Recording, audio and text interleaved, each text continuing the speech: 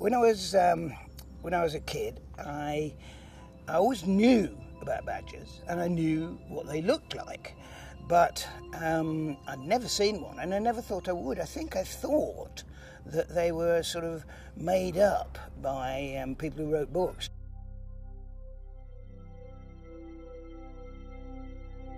I never really thought someday I'll see one. Not at all.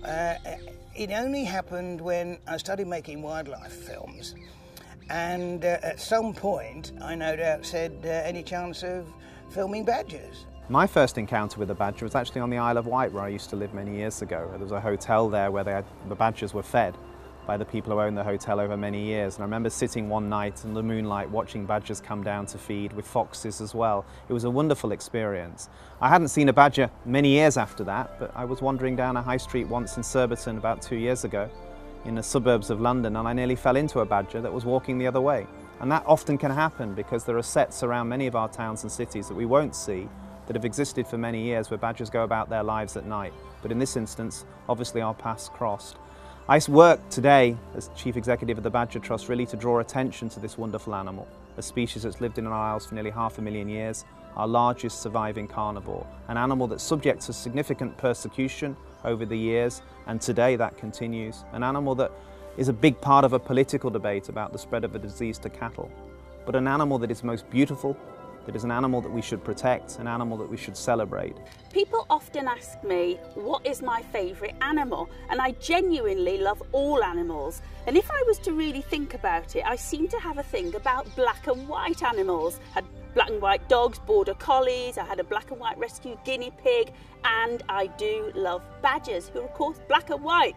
And I wonder if this came from when I was little and Bill Badger from Rupert Bear, who was always my favourite character, and I love Bill Badger so much. I was really lucky, therefore, when I was filming Pet Rescue back in the old days, to be able to be hands-on with a baby badger. And this little baby badger here, that was his very, very last day with a human contact, and he was about to go back into the wild. So I was really, really privileged to be able to have that moment with that badger. Badgers are a classic British mammal, unmistakable, those lovely white heads with those black lines down their faces. Sometimes when you're walking along in a forest at dusk, they can be feeding, you don't notice them, suddenly they look up and you see this wondrous marking on their head. That may be a warning to other predators, keep away from me, I can actually defend myself, just like the black and white colours of a panda. But they are truly extraordinary, and they're all around us in the English countryside. They really are a classic. Nobody ever forgets their first meeting with a badger. You may have seen one running across the road or in your garden at night, and you never tire of seeing them time and again. They really are peaceful, attractive, large British mammals, truly wondrous creatures. And if you can, try to get out in the woods, try to do some badger watching. If you can find a set, that's the home of a badger that's being used. If you sit quietly an hour or two before dusk and just watch downwind, you may see a whole family of badgers coming out to play, and you will never forget that. Badger cubs playing in the evening sunshine is truly wonderful. I'm here with some amazing little badgers that have been rescued, and they're all, I've been told, all little orphans that have been found wandering around. Now this seems to be quite common, that often the mother doesn't come back. Oh, he's having a bit of a bath back there.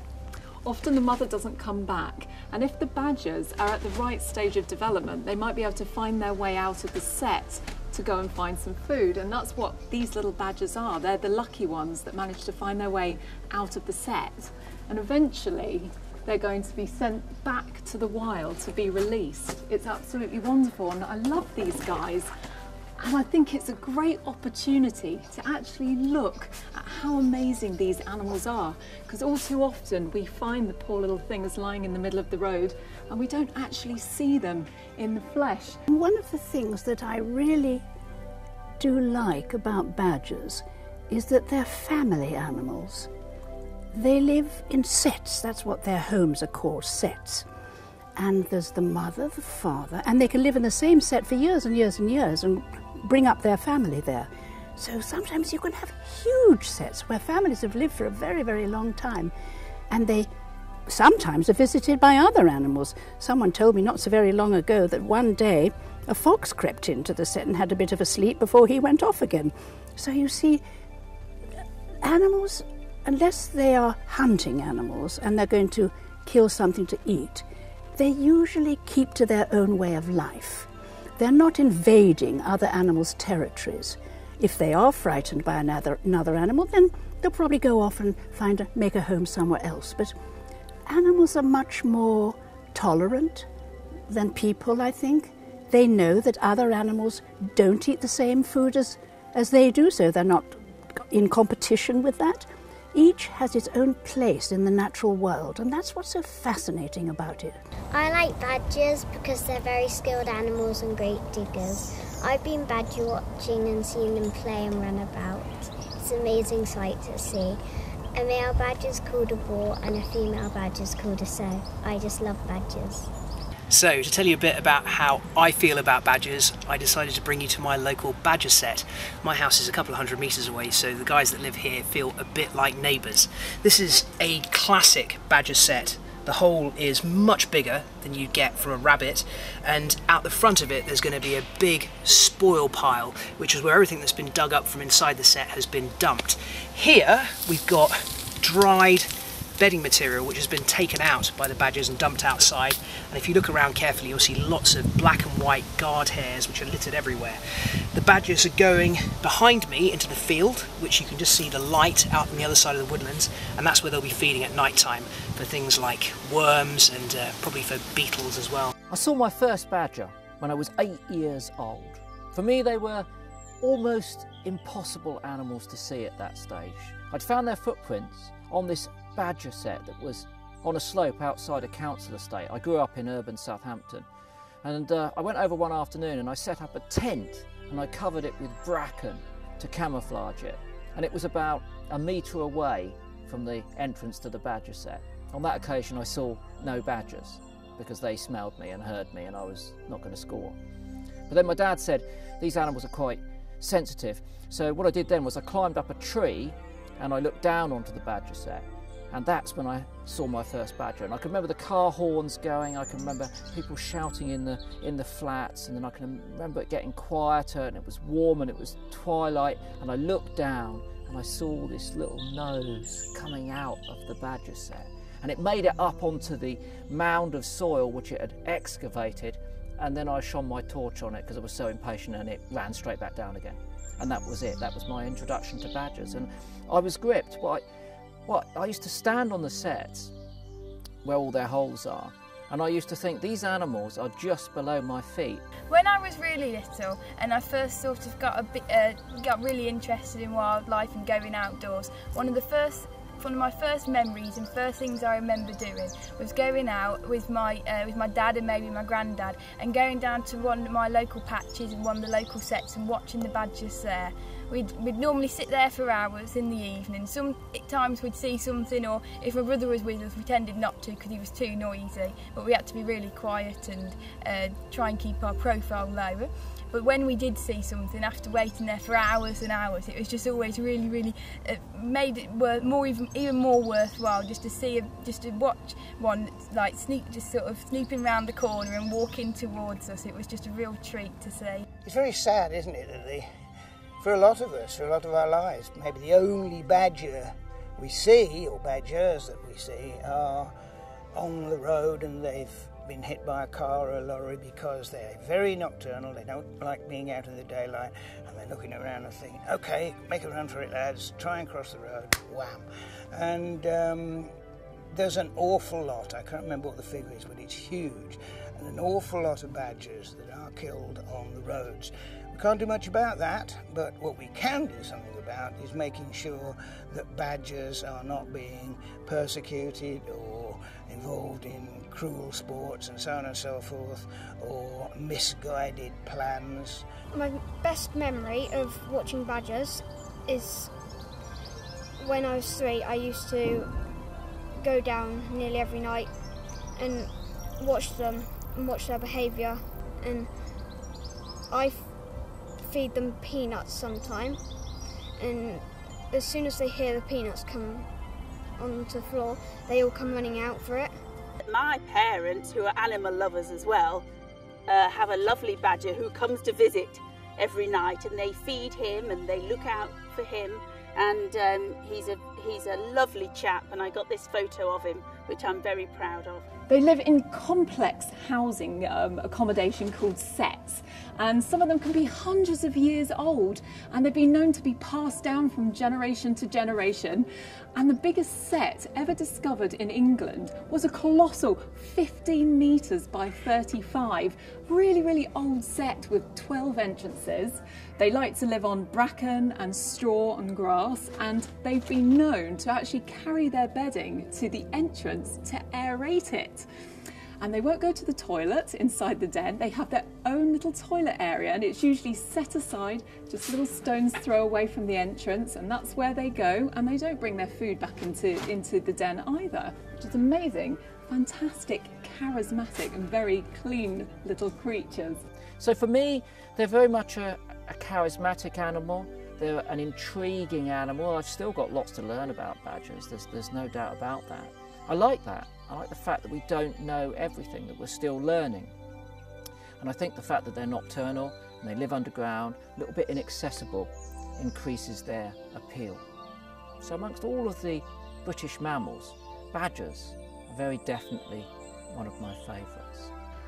I saw my first badger when I was a little boy, about 7 years old. It was running next to the road when we were driving in our car. It was unforgettable. But nowadays, I try to see badgers whenever I can.